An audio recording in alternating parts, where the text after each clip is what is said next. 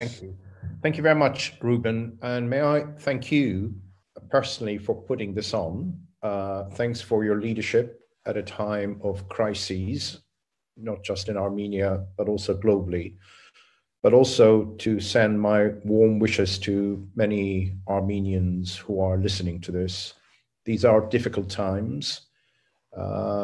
Fear is not an issue that you can manage easily. And I think this will empower many people watching. What could they do personally in terms of dealing with this crisis?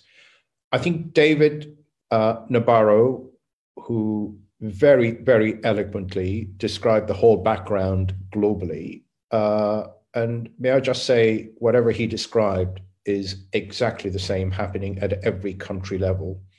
This virus doesn't know any boundaries, doesn't know anything about race or religion, doesn't even know if you're a prime minister or not, as you probably have heard in the last 24 hours, the combination of our prime minister, but also the Minister of Health have gone into self-isolation.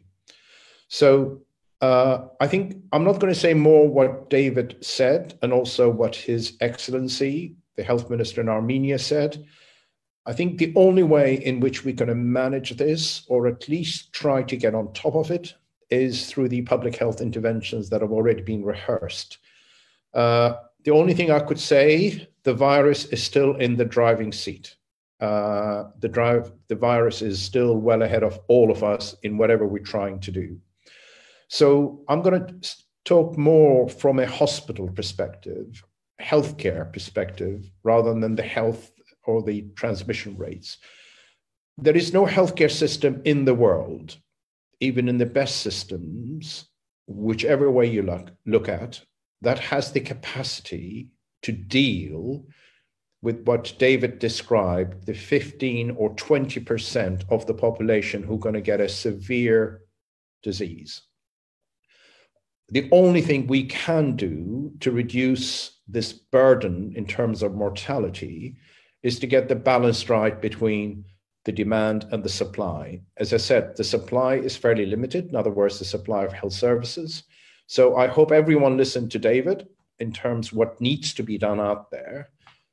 And what we are praying in the hospitals is how do we reduce this peak and extend, if you like, the curve, so the demand, we can at least manage the demand by having enough supply in terms of hospital beds. I think overshooting the supply of beds in hospitals, and that is probably the determinant of the mortality. And we've seen that in Italy, we've seen that in Spain, and I fear we're going to see this in the US as well. So shielding patients at the biggest risk is something else we've done in the UK, and that's one of our successful interventions. Having a single system, the Ministry of Health looked at the whole population of 63 million and identified 1.5 million patients who have to go into isolation for a period of 12 weeks. The majority of these patients have what we call a comorbidity, people like who've had a transplant before, people who've had certain cancer. They've gone into complete social isolation for a period of 12 weeks. To support them, we have managed to get volunteers. We put a call out for volunteers. Believe it or not, within 48 hours, there were 600 or 700,000 volunteers who are happy to go to these people's houses, supply them with food and all the support they may need. The second thing in terms of dealing with the supply issue is to increase the capacity of the beds. So I am a cancer surgeon. I am currently unemployed because all the elective work in a hospital has been cancelled. All the capacity that we have in a hospital setting is being dedicated for this work. And may I just add to that, it also includes the private hospitals. So the government, through its health security bill that went through Parliament recently, has done a contractual obligation with the private sector to release all the intensive care capacity, but at the same time freeing all the private sector capacity to deal with this pandemic. We also had to significantly increase our ventilation capacity because out of the 15 to 20%, we expect there will be about a 10% to 15% requiring ventilation. That means we need more ventilators. We need to expand our critical bed capacity. Ventilators are in shortage globally, but we've managed to find other creative ways of doing it. You probably have heard President Trump overnight instructed GM Motors to produce ventilators. In the United Kingdom, Dyson is about to start production of ventilators to meet this huge surge in demand. Then ventilators is one thing. You also need people who run these ventilators. So being unemployed, yesterday, I did a whole day course in critical care management. So I'm going to be, if you like, working under the supervision of an anesthetist in critical care facilities to run ventilators. So a lot of volunteers are coming in who are doing other activities in the past, which are no longer required, like dermatology clinics, cardiologists. We're all coming in to get our, if you like, upskilling or reskilling in managing this burden.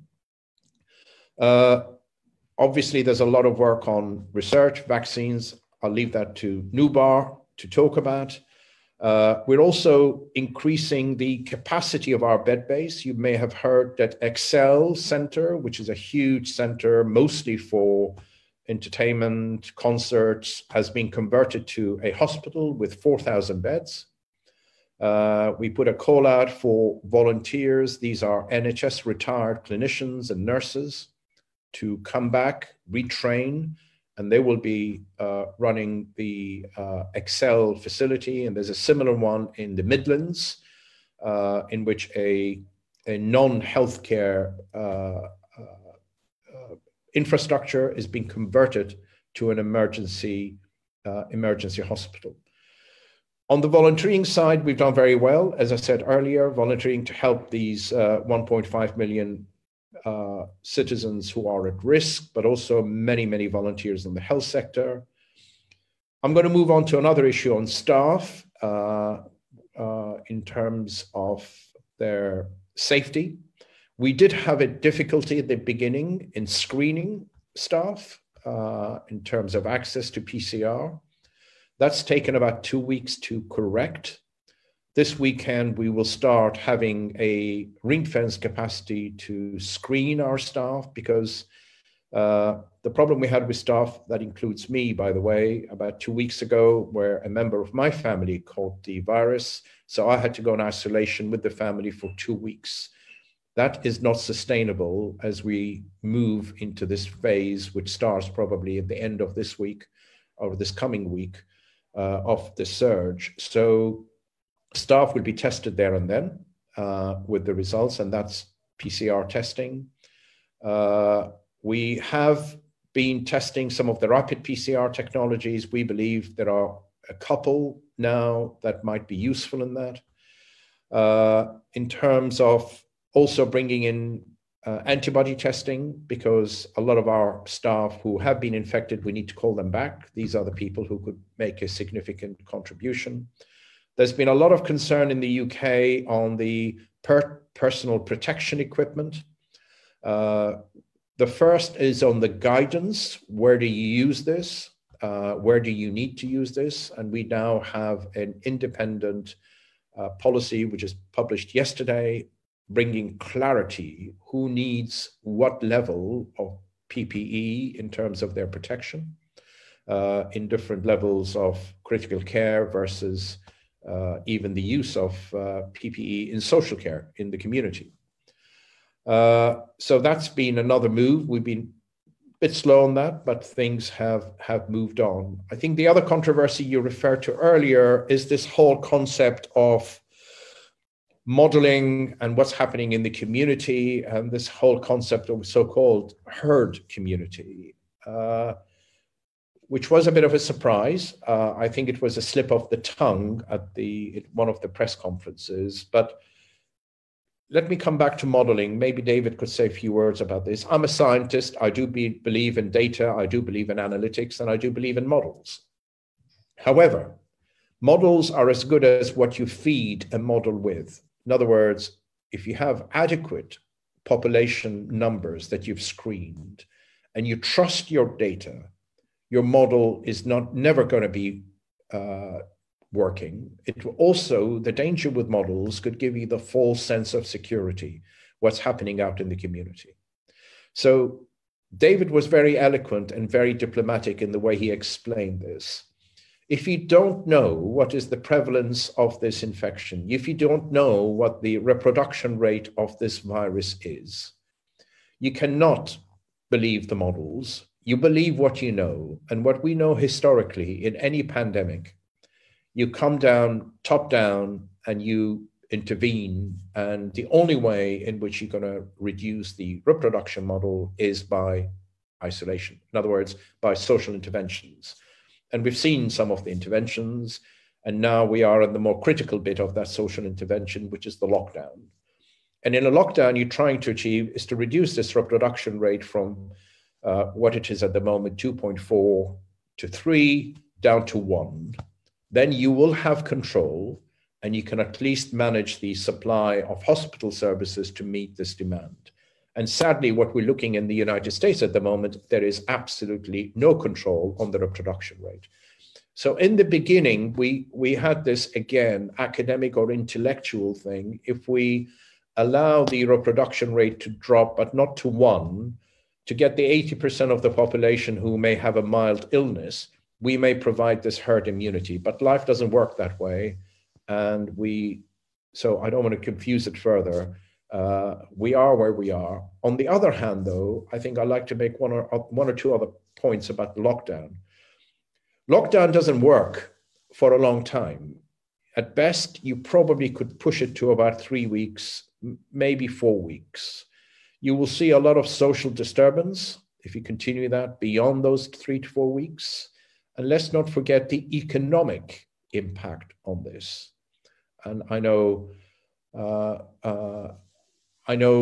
later on we will be talking about it, at least touching on the economic impact, but let's not forget the economic impact on health. At economic downturns, the mortality rate also increases. So there's a balancing act here. So lockdowns do work. I'm a great supporter of it, but we need to get on top of it within the next 3 weeks. We envisage our peak to be somewhere at the end of next week or early the week after. And we could be as ready as we are and hoping that we could manage this in the most intelligent and evidence-based way possible. Thank you.